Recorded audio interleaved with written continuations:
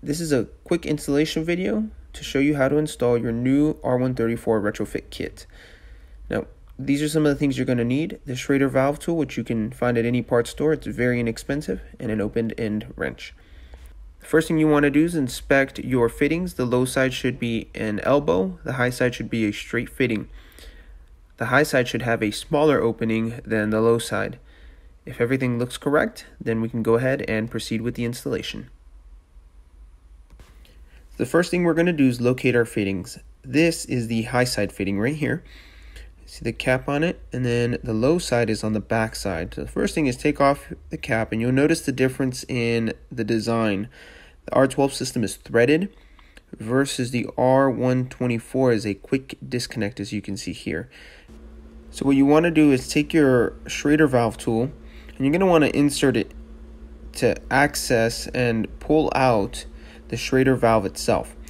Now in there, we've already pulled it out. We're going to show you how it goes. The two teeth align with the Schrader valve like so, and you're going to twist it counterclockwise to unscrew it.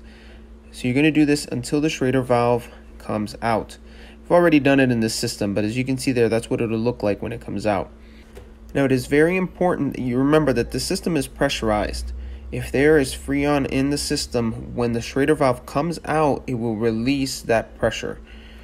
Just make sure that your system is not pressurized when removing either the high side or the low side Schrader valve.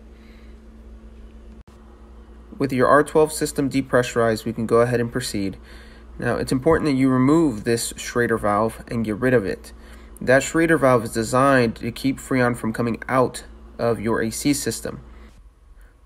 Your new R134 adapter has its own Schrader valve. If you leave the old Schrader valve inside the AC system, it will block the fitting and will not allow it to work. So make sure you discard this. With that said, now we're going to go ahead and proceed to attach this unit. Now, it'll help if you add a tiny drop of blue Loctite. That will prevent the thread from backing out and producing a leak in the future. Now, when attaching this, make sure you angle it away from the intake manifold. That way the quick disconnect will not bump up like so. So facing away will allow the quick disconnect to access and attach to it. And with an open-end wrench, go ahead and start snugging down the fitting. It will not require a lot of strength. Remember, this is an aluminum pipe, so you don't want to damage those threads.